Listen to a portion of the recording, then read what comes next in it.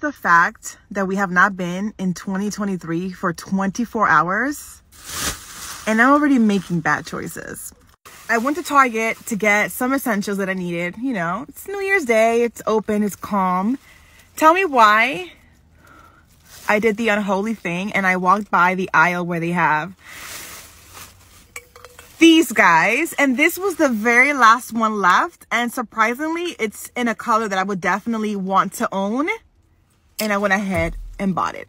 I have to say, I feel like a brand new woman. I feel like I'm expensive, like, you know, like can nobody mess with me because I own my first Stanley. Like I legit own my first $40 excessively big cup. So Happy New Year.